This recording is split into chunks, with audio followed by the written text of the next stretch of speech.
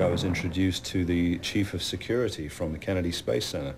He said, I was in the blast bunker at the bottom of the launch site in what they call the rubber room, and it was 10 minutes before launch, and the phone rang, and he said it was a bomb threat, and somebody said there's a bomb on board the vehicle. And he said, I determined that it wasn't going to be a real bomb scare, because he said there was no way anybody could get in, and I didn't think our own guys would do it. So he said, let it go.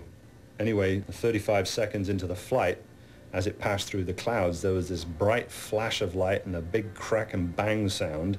Yeah, I don't know what happened here. We had everything in the world drop out. And the next thing Charlie heard was Pete Conrad saying that they just lost the entire in-flight computer.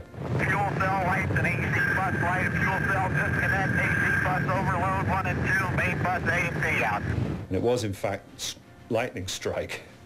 But Charlie said it was the longest 3 minutes of his life. Okay, we're all organized again, John. We've had a couple of cardiac arrests down here too, Pete. There it is! Son of a gun, right down the middle of the road!